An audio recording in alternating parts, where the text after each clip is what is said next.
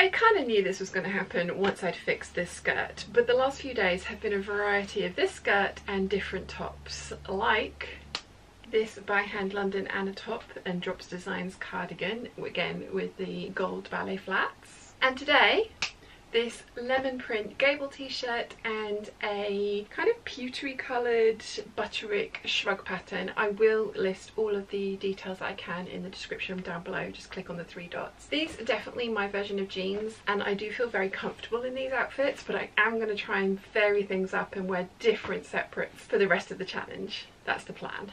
Wish me luck.